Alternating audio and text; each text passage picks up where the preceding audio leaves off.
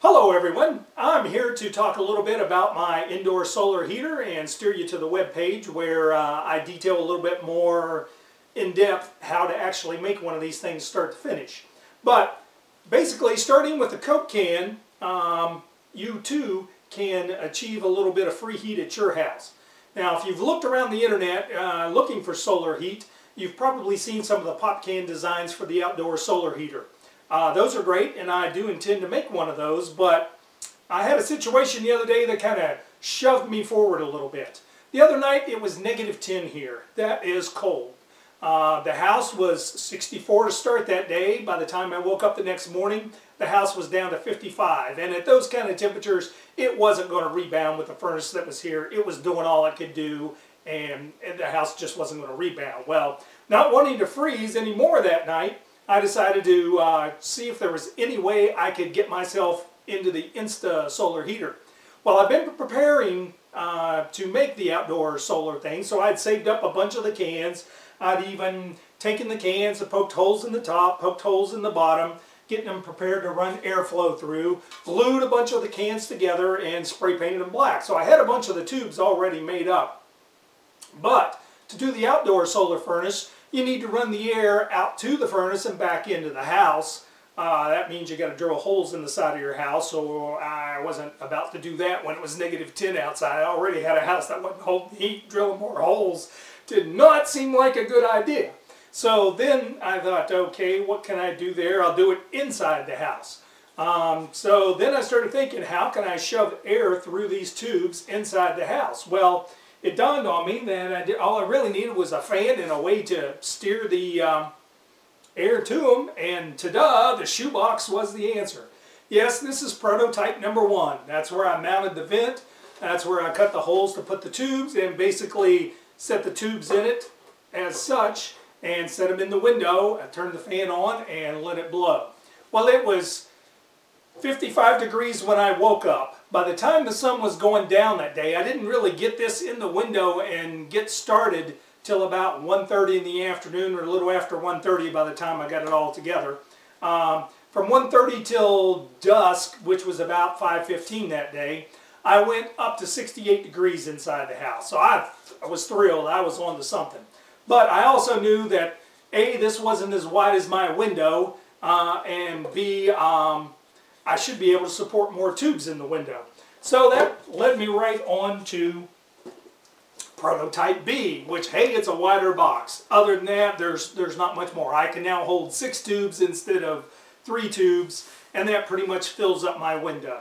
So mount the fan on the side, set the tubes on top there, and you know, I only have one here for the demo, but basically I think it was 8 or 9 cans glued together that made the tube as tall as my window is. Set this in the window, set the 6 tubes down through, and turn the fan on and wait for the heat.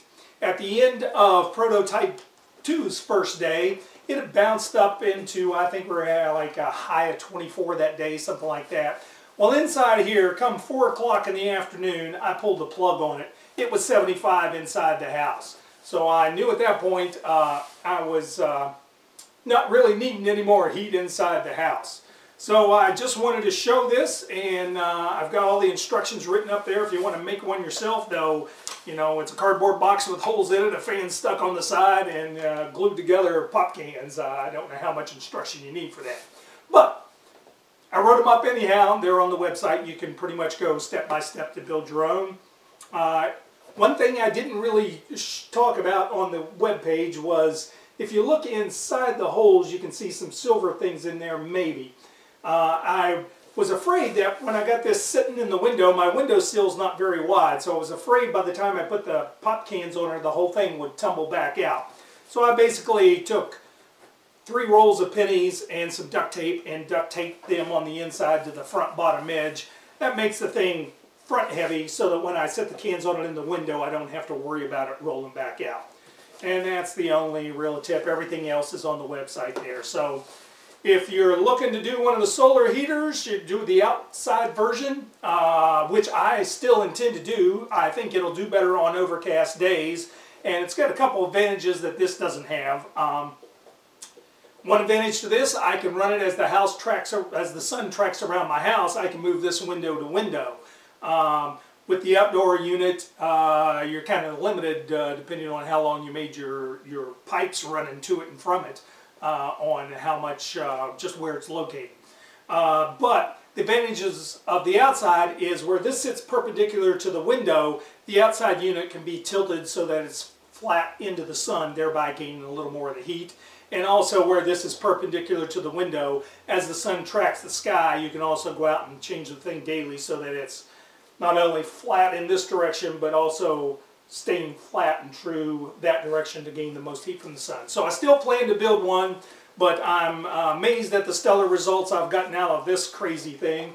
And if you're like me, it takes you a while to get the cans all prepared and glued and ready to make the unit for the outdoors. This is a good thing for me. I still plan to use these cans out there, but in the meantime, I'm going to be using the indoor solar heater to gain some heat. And Lord knows, if I keep having 75-degree days, I may give up on the outside idea just because it's one less thing to put in the yard, one less thing sitting out there, and 2 less holes to drill. If you live in an apartment, you live in a dorm, you're living somewhere that you don't have access to a yard, maybe the indoor solar heater is even more something that would work for you where the outside unit cannot. So, hope it helped somebody. It sure helped me. It was a whole lot nicer sitting around inside the house that night at 70 degrees than it was by that time. If I hadn't have come up with some alternative heat to put in here, I'd imagine I would have probably been down to about 50 that night. So, worked for me. I hope it works for you. Indoor solar heater. Go make your own. Thanks.